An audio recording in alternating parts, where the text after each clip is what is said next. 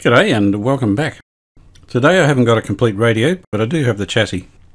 This belongs to a friend of mine, and he bought it as a whole radio. He's kept the case and he mailed this down to me to fix the chassis up. This is the Tasma model 1002. It's from 1947.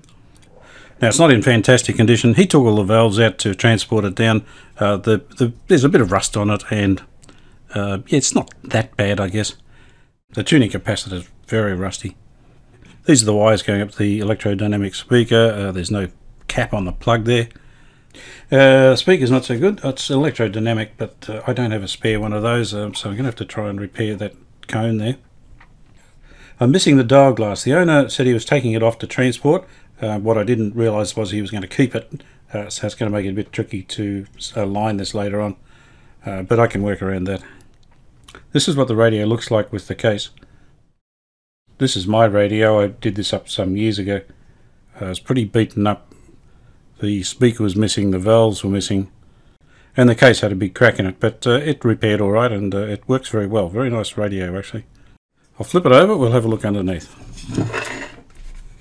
Here's the bottom view, and it's not in the best of shape.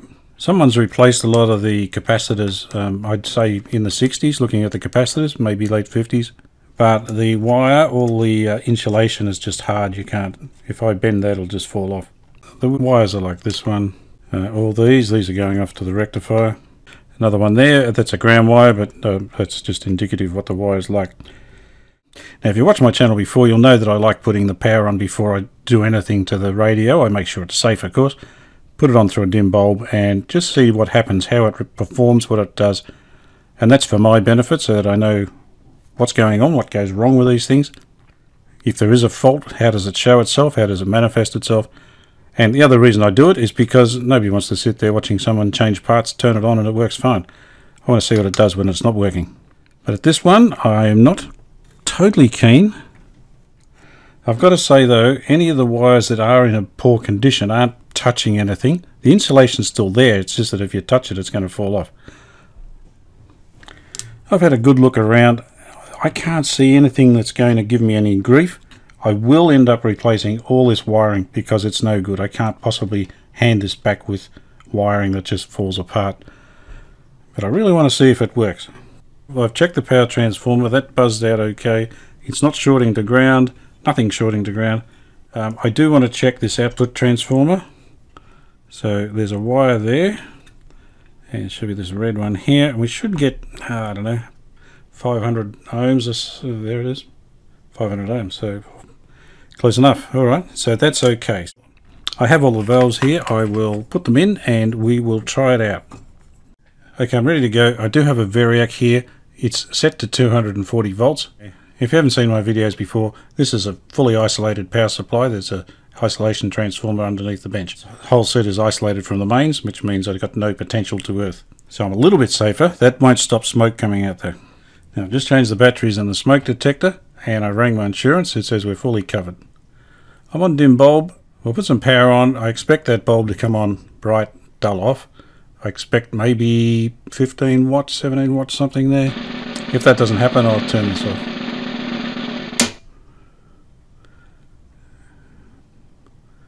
Oop. Ooh. It's doing some funny things. The bulb's flashing a little bit, so that's a bit unusual. And we've got 19 to 20 watts there. 180 volts. It's dropping, so it's starting to conduct. I'll just turn it up. There's no noise at all. If I put my finger on there, okay, that's feeding into the speaker. So from there on, it's got some sort of circuit. So that would mean this area here is perhaps not working. Here's a closer view of that mixer valve, and it's not working. There's no heat, and there's the filament in there, and there's no glow, so it's definitely not working. I'll go and get another valve. We'll try that. I've got a brand new 6SA7 GT. So I'll put that in. Let's see if that works.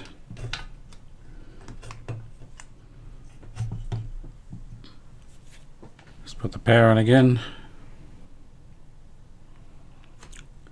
That's got a little light in it now. Now that voltage has dropped off to 188, probably due to that valve working. I'll change the load, we'll get a bit more power out of it. So that's a higher wattage globe, we'll see what happens. Well, we've got a station now. It's not very loud though. So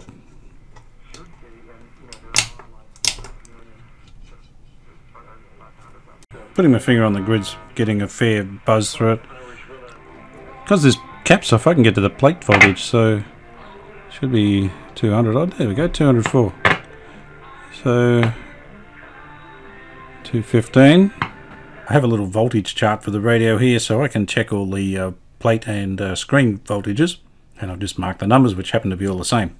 So let's have a go at doing that. I'll see if we can find what's wrong. Right, here's the mixer. Pin number 3 is the plate. We should have, wow, 215. Close enough. And number 4 should be 100. That's exactly right. Here's the IF and the reflex valve. It should be 123 again. We're supposed to have 155. Got 144. Number 4 should be 100. That's exactly what it is. See, they're pretty good. Here's the output valve, 1, 2, 3. We already measured this because I measured it up the top on that plug. Get 200. This is the screen here, I think. That should be a bit higher, 213. So the voltages are spot on. So the voltages are okay. It could be a valve, of course. Seeing smoke. I'm seeing smoke.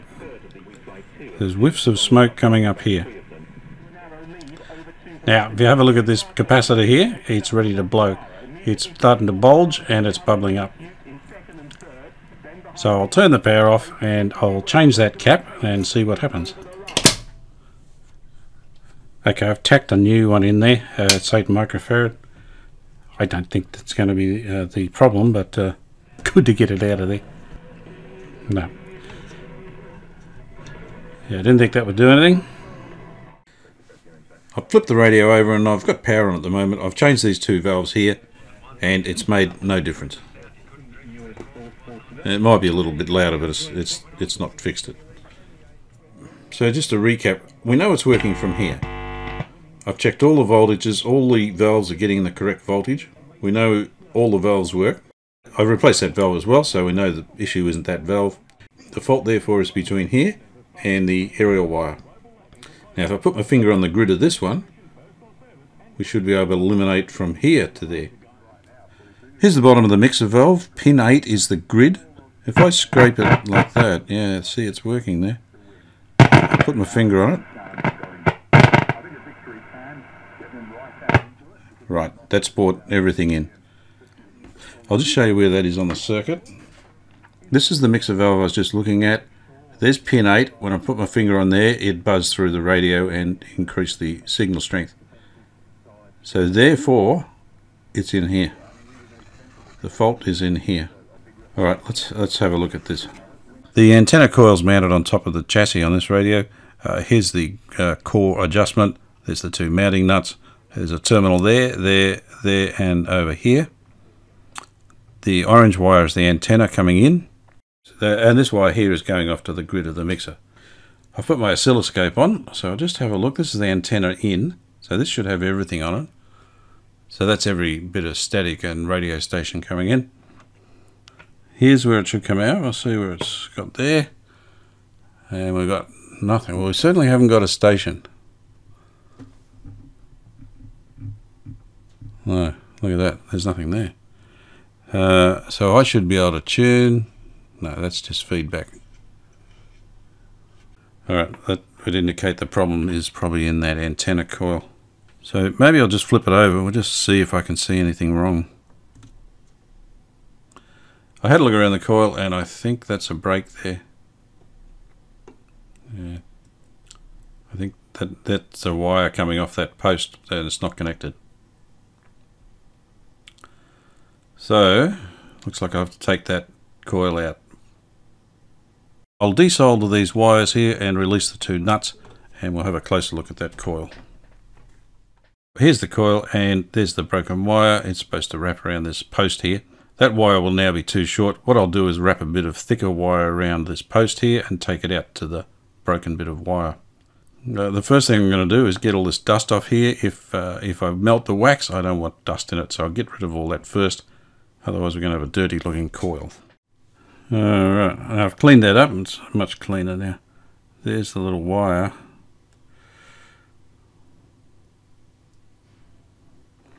Now the trick is to get it back here. It's got a big lump of wax on the top of it. See if I can melt it off.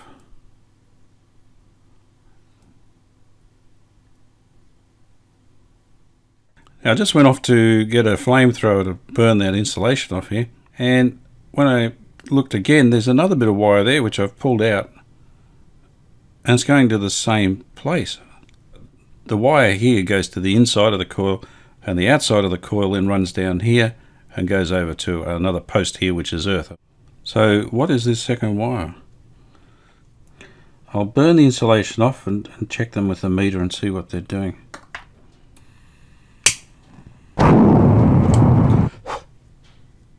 I'll check these two with a meter and see if I can get any continuity. No. Now this is the ground point on the coil, so one of these wires should go through to that. Not that one. This is the wire that was broken off. Nothing. So that means there's another break in this coil. I don't know what's going on here.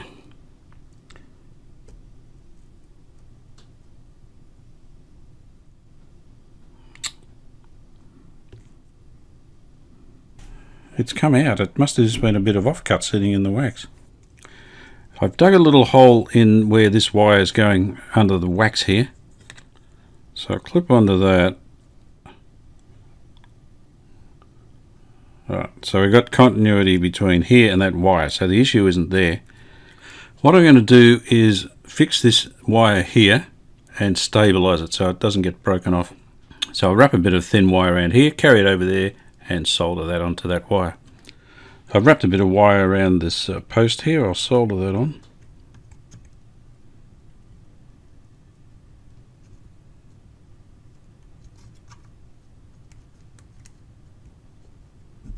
Just try and wrap this wire around at least once if I can. I've got it wrapped around once, so that'll have to do. There we go. So I'll cut that excess off. I can bend that in a bit and that'll just give a bit of flex in that wire there. I'm going to check for continuity between this post here and where I bed the wire going into the coil. Somewhere there it is. Okay. So we've got continuity into the coil, not sure how far into. I've flipped the coil over. This is where it comes out.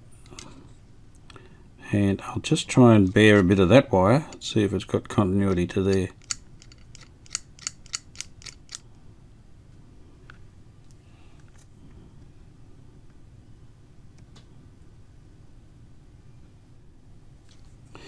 If it had continuity, it hasn't now. I think I just broke it off.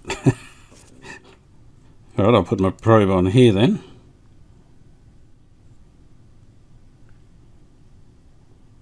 Yep, there's continuity there. So from there to there's okay. I'll have to try and dig this wire out. I've pulled the wire out there. I'll just hit it with a flamethrower and see if I can clear the enamel of it.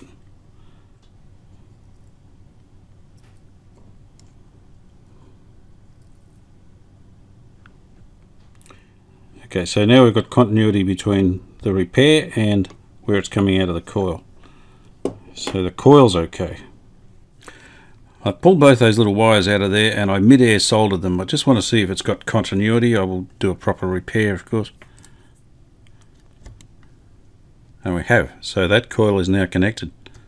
Is it possible that was broken just exactly where I was going to try and check it? I don't know. It didn't have continuity before I broke that wire. This wire goes down here and connects to this post. I will run another bit of wire across there and pick up that wire and that'll be solid. Well, there's the second repair there and I've picked up the wire, so that's quite stable. I will drop a bit of hot glue on there or something just to make sure it doesn't move. Before I put this back, I'll check continuity again, and they're the two I repaired, and we know they're okay. Now these two should also have continuity. Yep. And there should be no continuity between any of the others. Alright, I've put it back in and I've just blob soldered it. They've all got to come out, so it's probably more glued on with solder than soldered really. I'll flip it over, we'll see if it works. I think I'm ready to go. I'll put some power on. Now, pretty sure this will work. Oh, that's flat out again. It hasn't fixed it. I can't believe that. It's got to fix it. Yeah, it's got some loose stuff there. Oh, yeah. I just touched the antenna coil. There we go. That mostly we have here. But what makes us cooperate with each other? Right, so my blob soldering job's not working, I don't think. Yeah, I've just got a bad solder where I just threw the solder at it. I resoldered that point there. That's the wire that goes off to the grid in the mixer valve. Let's try it again. Take two. No, that didn't fix it either. Yeah.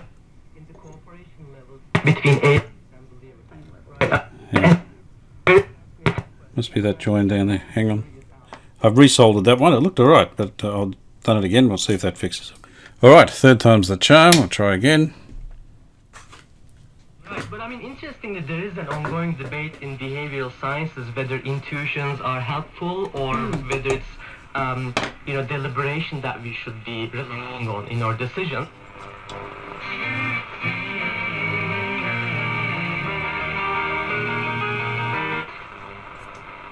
I didn't think it would get to #1. We'd scheduled moving house on that. Was it last weekend?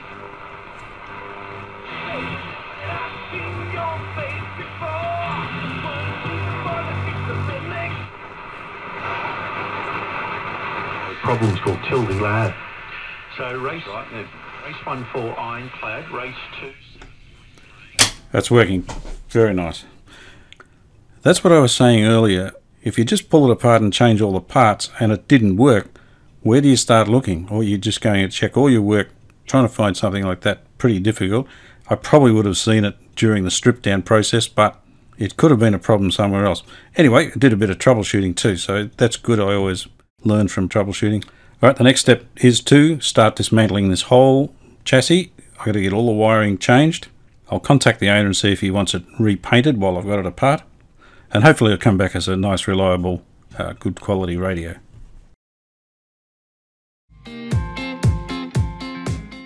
I've been in contact with the owner. He said give it the full works, so I'm going to strip all this off and I will repaint the chassis, repair the transformer, fix that speaker of course.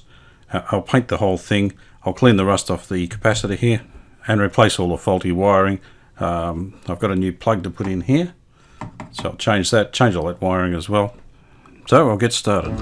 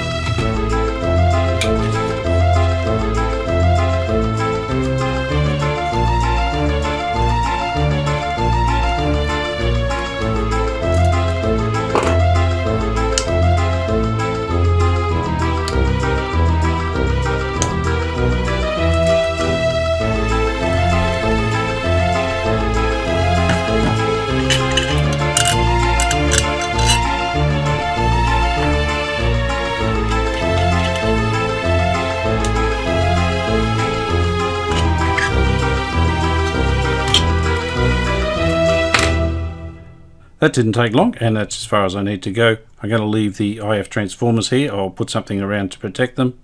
Now the trick of course is trying to get it back together.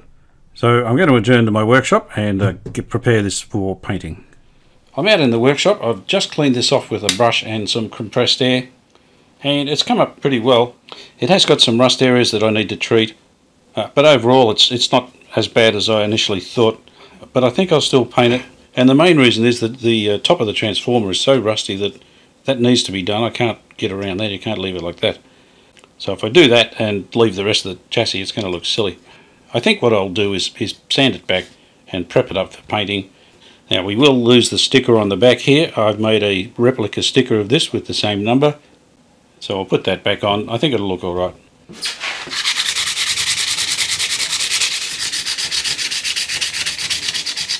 Alright, I've cleaned all that off now and it's come up really good. Where the rust areas were around here, I've sanded them off. I will put some rust treatment on it. I sandblasted the lid of the transformer and it's just soaking in some phosphoric acid, and that's looking really good now. It was really rusty under the paint, but I'll just let it soak for a bit longer and that should clean up nicely. I got a late start today, so I've run out of time. Tomorrow morning I'll come out and mask all this up and give it a coat of paint. So I'll see you in the morning. Good morning, I'm back again. I left this transformer cover in the phosphoric acid for a couple of hours last night, and it comes out with this black coating on it which protects it from further corrosion. I've run over this with some steel wool just to clean off the black stuff ready to paint. It's left some damage from the corrosion, but I think the paint will just about fill that. Now the next step is to mask this off and then paint it. So I've done this a number of times on different videos. If you're new to the channel, I'll just show you basically what I do to mask it off. These are fridge magnets sent around by real estate agents. Stick them on your fridge, but they're very handy to stick to metal on the chassis. So I reuse them. I've used this one a number of times, and it's simply a matter of just sliding them in and sticking them to the chassis, and that's it. That's all you've done. You've masked that off completely in seconds. For the valve sockets, all I do is put a bit of masking tape over them and push it around with my finger, and then simply cut it around there with a sharp knife, and that should come off. There we go. So that takes seconds to do that. Another thing I do is cover these rivets so they don't get paint on them. I've got a piece of masking tape. I've used a hollow punch to just punch out little discs, and I just place them over the top, and they're covered. So I'll do that to all these rivets here, and when the paint job's finished, I'll put some clear lacquer over these rivets to stop them corroding again. So leave it with me. I'll mask all this off and come back and we'll paint it. I've finished masking it up. It's ready to paint. I've also got the transformer top here, and there's a bracket there that's on the speaker, so I'm going to repaint that. I didn't strip that off. The paint is pretty good, but I'll just make it the same colour at least. I've written on the top of the paint it's a Tasma green. I had it mixed specially for Tasma radios, and it's a water-based paint, but it's a rust-inhibiting paint, so it's good. It goes on very easily.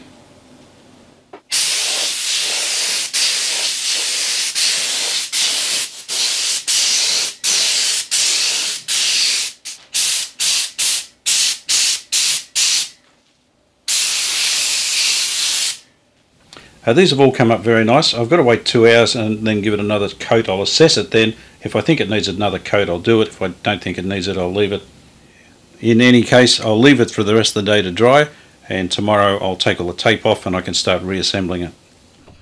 I've made the lawns and I still need to wait for the paint to dry, so in the meantime I thought I might dunk this in some wax and just try and re-wax the areas that I worked on. Now of course this wax is red. I've got some wax here and I've added a bit of my granddaughter's red crayon to it to make it red. It's very bright red. I'm not sure how it's going to go. I'll just stir it up a bit. So I guess that's the colour it's going to come out. It's going to be a pink colour, isn't it? I'm not sure about that. I might add a bit more red to it, I think. I've added a fair bit more crayon, so I'll try that.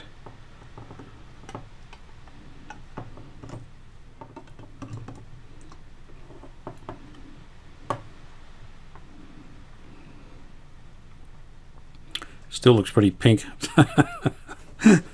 That colour's no good. I'll go and add some more red to this. It's wow, it's really come out pink, hasn't it? Now I've gone and added some more crayon. In fact, I've used the whole crayon.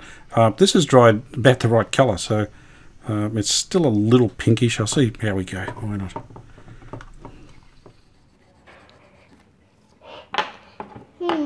Where's my red crown?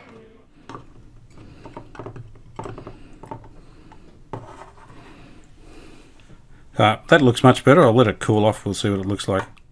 That's come up really nice. There's the repair that I did, and there's the other one, and yeah, they look like they've been there for years. Have you seen my red crown? Pa! Nice. Pa! Pa!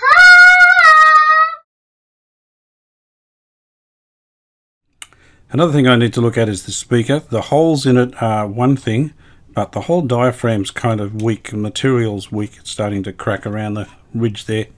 I've got replacement surrounds that I could fit, but they are bulbs, so they would hit the case when this is mounted. So I can't use those.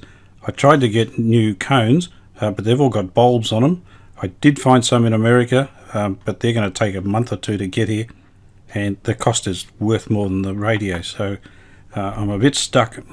What I have done in the past is paint the entire surround here with contact adhesive, and that's a rubber adhesive that never really dries. It's still flexible, but it'll take all the strain off that material that's in there. It's got so many little holes in it, I'm almost thinking of putting some tea bag material in there and just painting the whole thing on. So I think that's what I'll do now. I'll put some tea bag on here, paint it all in with the adhesive, and see how it comes up, if it can still work properly. If that all fails, I'll have to go and source some cones, even if it means getting them from America. Now I'm just going to break in here because this was a complete failure. I painted all around with a contact adhesive and put tea bags on, and it was alright initially, but the next day it was very, very stiff. It was going to inhibit the movement of the speaker too much. So rather than watch a failure, I might as well just skip it. I'll go on to what I did in the end to repair the speaker.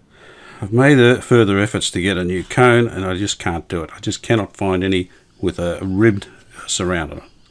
I have these foam surrounds, and these have the dome on it, which I was referring to yesterday. And of course, when you mount it in there, it sticks up higher than the original speaker, so it's always a problem. As I said, this sits up against the front of the case, so what I'm going to do is remove this spacer here, and I'll print a new one, a new longer one, so that it makes sure that it doesn't hit the case, and I'll mount the speaker back enough to give it the clearance. I've fitted these a number of times on different videos, so I'm not going to go into great detail here. Basically, it involves removing the gasket here, cutting away the old speaker, cut away around here, and just leave that center piece. Then you glue this on here and then glue it to whatever part of the cone's remaining. The first thing I'm going to do is just cut this gasket off with a knife, then I'll come back and I'll show you the next step. I've taken the gasket off, but I've still left the cone attached to the basket here. I just want it to stay there, but this will let the foam surround sit down properly. I'll put a bit of tape there to hold the corners of the surround on. I've got this on a carousel. I'm just going to try and mark where I need to cut, or I don't need to cut here, but oops.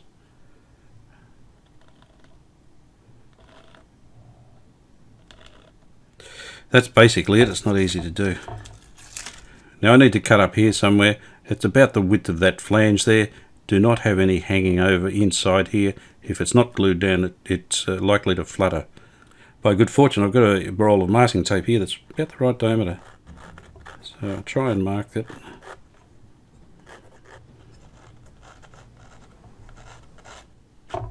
That's come out okay. I can use that.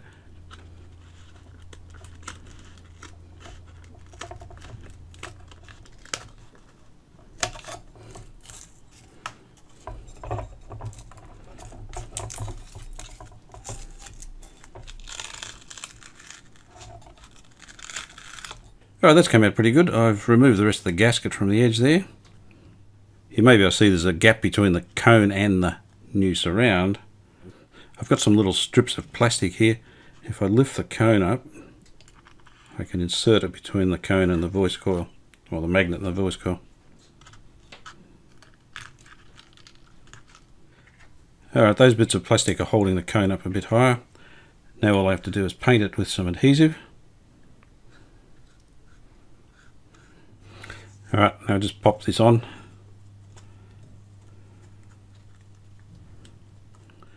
So I'll just put this bit of masking tape on to hold it while it sets, just to make sure it's got an even pressure on it. Now I'll leave that to dry. In the meantime, I'll print out a collar to go around the edges there. Alright, this should have dried by now. We'll have a look. That looks good. That looks really good. That's stuck perfectly there.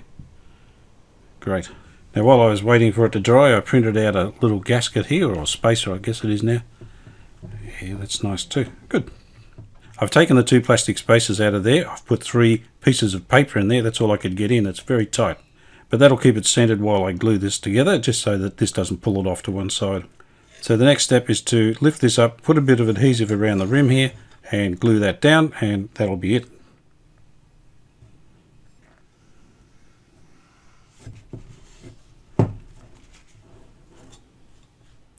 Alright, once again, I'll just let that dry for a couple of hours, and we'll come back and see what it looks like. The glue's dried, so I'll just pull these little spacers out.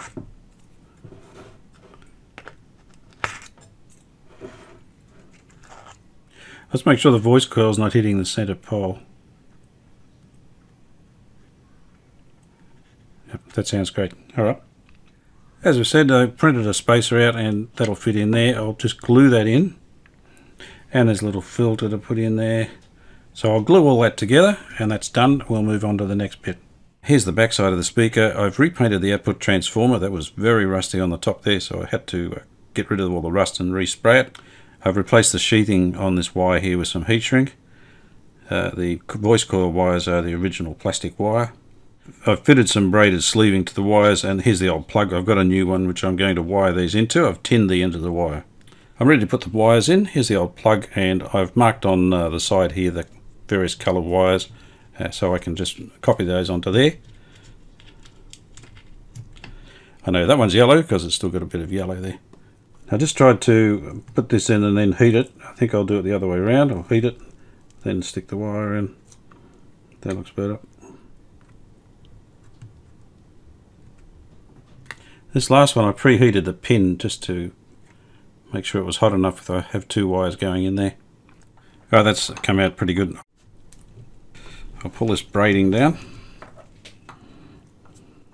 I've put a bit of heat shrink on the end of the braiding to hold it together. I know you can tuck it in and glue it and melt it. I know all those things, but this works better for me on this one. I'll just check the wires, make sure they are correct. And that's yellow and that's red, so yep, we're good. Just put his lid on. Alright. All done. Good. It's the next day. This is quite dry now. I've also cleaned up a lot of the other stuff and given them a coat of paint or polish. Here's the dial surround, so I've painted that on both sides. I'll start pulling all the masking off now, and I'll come back when it's all cleaned up. I've removed all the masking, and yeah, it's come up pretty good. I've got a bit of ink relax here and a paintbrush. I'm just going to paint the top of these rivets that I covered up with the tape.